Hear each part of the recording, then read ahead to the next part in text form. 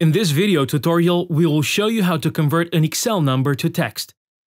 In order to convert an Excel number to text, open your Excel document. Then, open a web browser. In the address bar, type SpellNumber. From the search results, choose the link How to convert a numeric value into English words in Excel.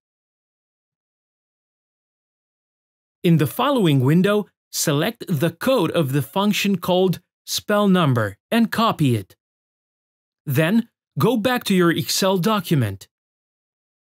Go to the Developer tab and click Visual Basic.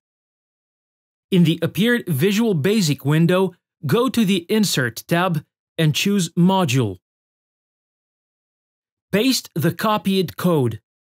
Then, go to the File tab and choose Close and return to Microsoft Excel.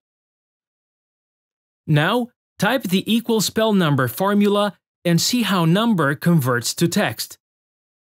To apply the same formula to other cells, left-click on a cell with formula, hold it and drag it down.